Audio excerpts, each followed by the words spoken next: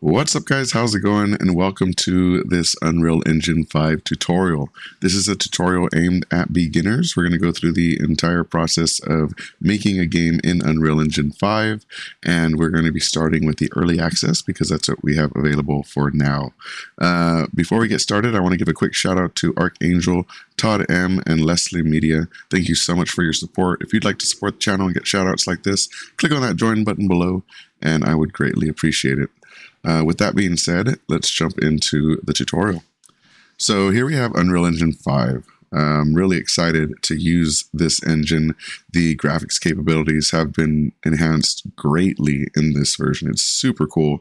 I've been having a lot of fun with the sample project, the Valley of the Ancient. It's a playable project with a drone, and then you can go in and fight a boss and vault over some cool stuff and destroy some pillars.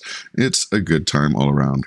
But we want to actually jump into the engine itself, so let's go ahead and install that. Click on Download Early Access and install the engine to Epic Games Launcher. Once you have it installed, go ahead and launch that early access and wait for it to load. This may take a little while depending on your system, but don't worry, I'll show you some tips and tricks on how to get the engine to run faster if you have a lower end system and still want to make games without having to necessarily deal with some of that lag that comes up.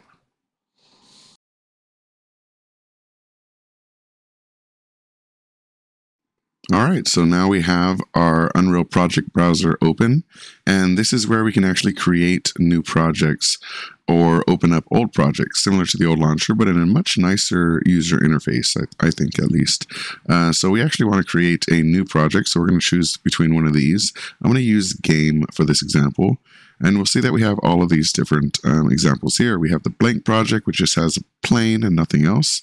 We have a first-person project that includes a gun template, a puzzle template, a third-person template, a top-down template, handheld AR, which is really fun to create AR experiences on mobile, virtual reality, also a blast, and I believe updated as well, and then an advanced vehicle template. We're going to use the first-person template for this project.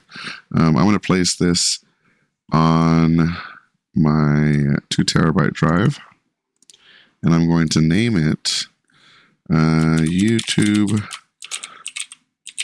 Tutorial UE5.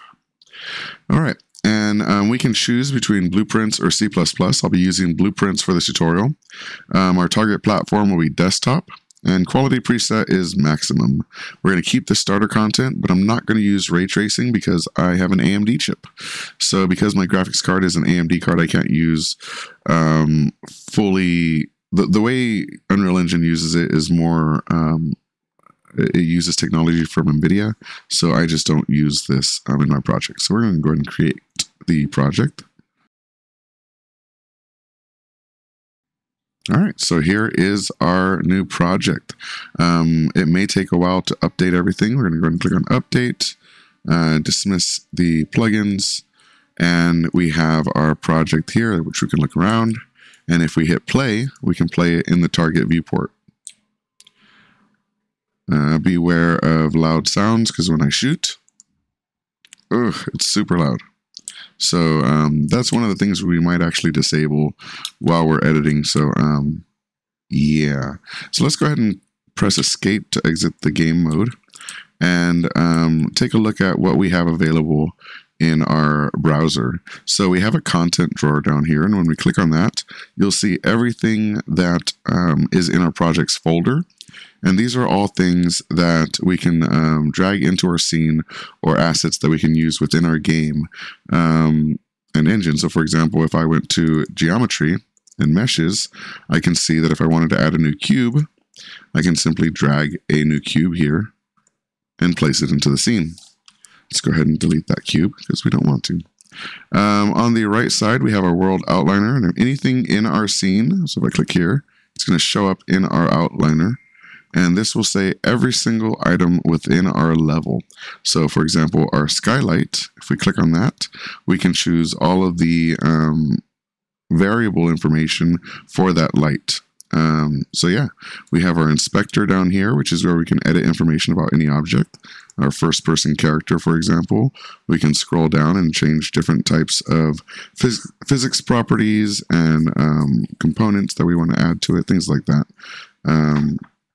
If the engine is running a little slow, there's a few things we can do to fix that. So as sort of a setup, let's go to settings and go to engine scalability settings. And this is similar to the scalability settings that you would have in a regular video game. For example, if you set to medium, and I like to keep resolution scale at 100%, so it's always at high resolution, and then hit play, you'll notice that the gameplay is a lot more smooth than before.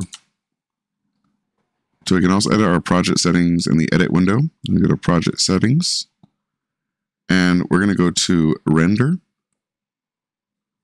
rendering, sorry.